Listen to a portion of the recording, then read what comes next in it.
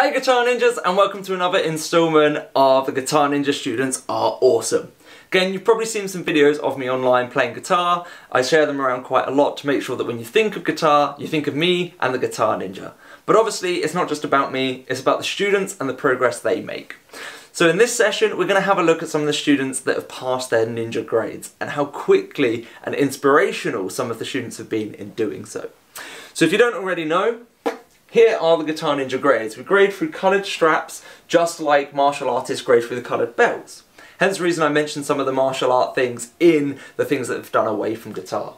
So we've got the coloured straps that they progress through. So from your first lesson, you can start to get close towards the white strap pretty much in one session. It's designed there to help you feel like you've made some progress and help you understand that you can learn.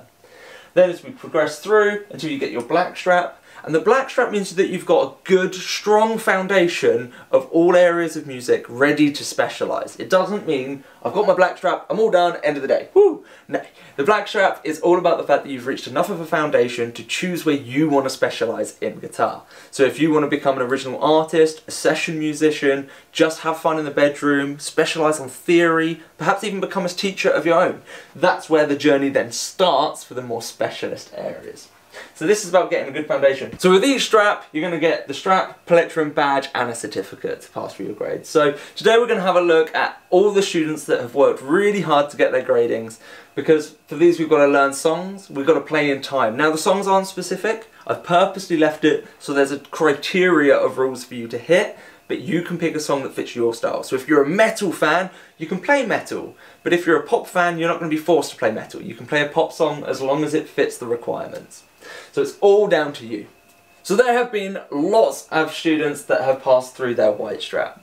We've had students that have gone up through yellow, orange, green, and so far we still don't have a black strap student yet. We have one brown, and at the beginning of lockdown we only had one purple strap, but now we've got 5. So I'm just going to put up some pictures now. I'm going to try and make them nice and quick.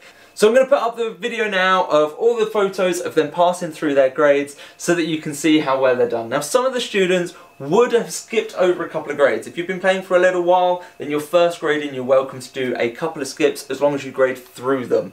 So some of them went straight to orange or green without getting the previous grades, but they graded through them in that one grading to make sure that they didn't skip any knowledge.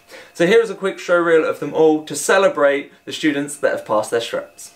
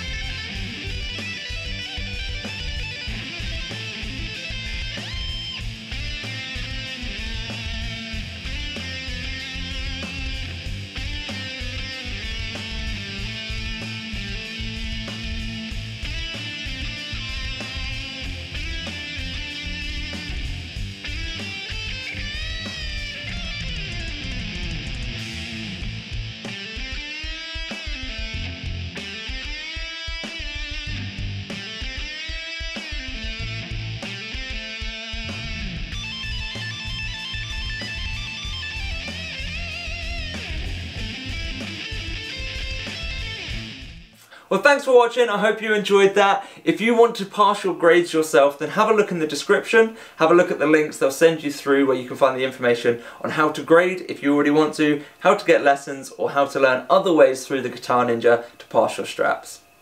If you're interested in more, then feel free to leave anything you want in the comments below. Please hit that thumbs up and subscribe if you haven't already, and I'll catch you in the next video soon. Bye!